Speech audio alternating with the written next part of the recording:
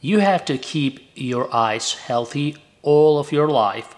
It would be foolish to ignore seeing the eye doctor. What is the deal with these strange blind spots? Today we are talking about signs that you may have diabetic eye disease. Hi, I am Dr. Ahmet Ergin. I'm an endocrinologist in Florida, and for most of you, I am your YouTube or Facebook diabetes doctor. We will talk about the signs, but remember that many people don't know whether they have eye disease because of diabetes, and there are often no signs or symptoms, or they think that the poor vision is just part of getting older.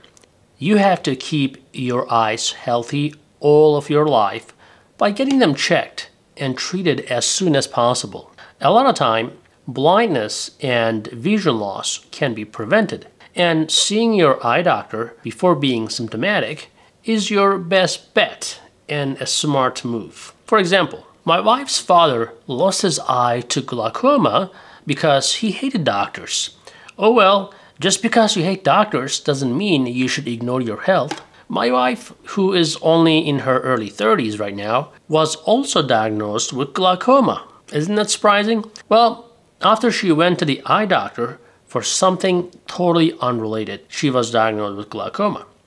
Now, if you have diabetes, it would be foolish to ignore seeing the eye doctor.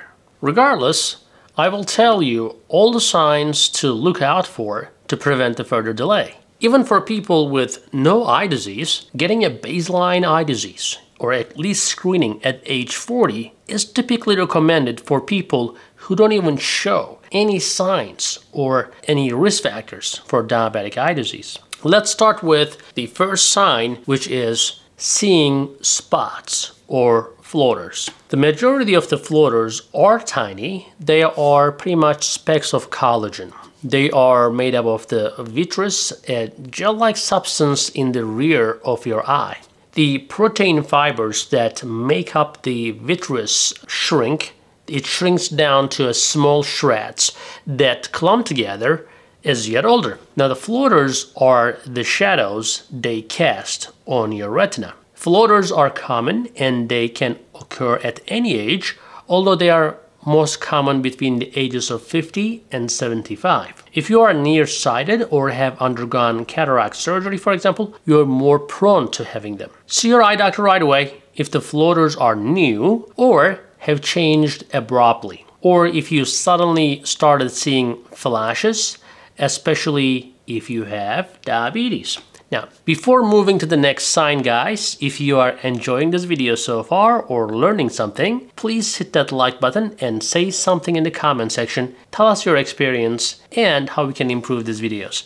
Also, remember to follow us on Facebook, where we provide a lot of short and sweet to the point videos that some of you like, actually. So, TikTok and Facebook is your next address to meet me. The next sign is blurred vision. Diabetic eye disease is caused by damage to your tiny blood vessels in the retina, and vision loss can occur as a result of these damaged, poor blood vessels. When the fluid leaks into the macula, which is the core vision producing region of your retina. The macula, despite its small size, is the portion of the retina that allows to see colors and fine details. The fluid causes the macula to swell, causing vision to become blurry. We call this macular edema, and it is very common in diabetics. Specific eye disorders are also associated with greater symptoms in addition to just blurry vision. Irritation, for example, may suggest conjunctivitis. Eye discharge, which can indicate infection. Headaches and nausea, which are frequent with migraine. Speech difficulty or one-sided weakness, which can accompany stroke, or TIA, which is transient ischemic attack. Also remember, when you start insulin or other strong diabetes treatments, it can sometimes make your vision blurry while your blood sugar is rapidly dropping due to the changes in the thickness caused by that rapid glucose changes, which affects your lens thickness in your eyes. Having a dark or empty spot in the center of your vision, not good. Let's talk about that. Retinal tearing, retinal detachment, internal eye bleeding, and age-related macular degeneration. can all cause dark spots in your vision. As a result, early detection and treatment is critical. But hey, in reality, every person has a normal blind spot around the size of a pinhead. The optic nerve travels through the retina at this point, right around there. But there are no photoreceptors to receive the light. Because the eye lacks light detecting cells, it is unable to convey the signals to the brain. That is where your optic nerve is placed, right on your retina.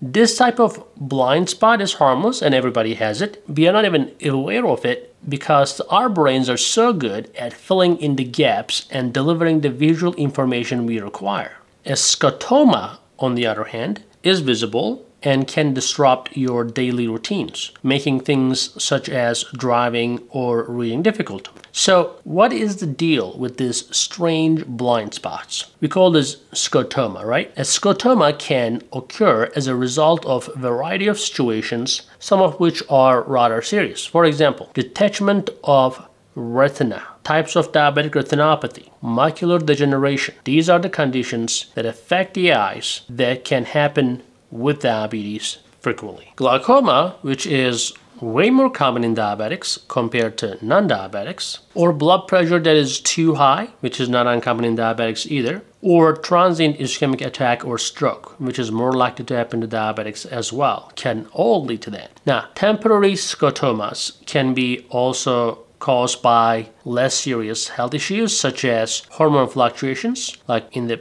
time of the menstruation, etc., stress, migraines, or even insufficient blood flow to the brain temporarily if you passed out or something like that. Now, difficulty seeing well at night is another sign that you may have diabetic retinopathy. As a result of the damage to the blood vessels and the nerves in the diabetic retinopathy, people who have diabetes are more likely to have trouble seeing at night. It may take a while to see normal again after coming inside from a place where there's a lot of light, for example. And we know that retinopathy is not a disease that can be cured, but if you control your blood sugar levels with lifestyle changes, medications or herbs will definitely help avoid getting it, at least slow its progress, guys. So, color changes is the next sign. The eye has nerve cells called cones that help the retina, which is a layer of tissue in the back of your eye that lets you see the colors. 3 types of cones are able to pick up different wavelengths of each light, and each type reacts to either red, green, or blue light. The cones send that information to the brain that helps us see different colors. It would be hard to see colors if one or more of these cones in your retina have been damaged, or if there aren't any cones in your retina at all. For example, macular degeneration and diabetic retinopathy cause damage to the retina, which is where the cones are, which can make you colorblind. In some cases, unfortunately, you may go blind. As a result, diabetes can make it hard to see blue, yellow, or shades of blue and yellow. If you have diabetes, the best thing you can do for your health and for your eyes is to keep an eye on your blood sugar, prevent white fluctuations, keep your blood pressure under control, not just your blood sugar, cholesterol, and we call this ABC of diabetes, right? A1C, blood pressure, cholesterol. You should get help if you smoke. Try to get it because the smoking is not going to help your arteries at all, and get checked once a year for your eyes. That concludes our video. I hope you learned something today, guys, and if you did, subscribe and pass this video on to someone you think may benefit from it. See you in the next video. Stay healthy, stay sharp. Hey guys, I hope you're enjoying this channel so far, and I hope you subscribed already.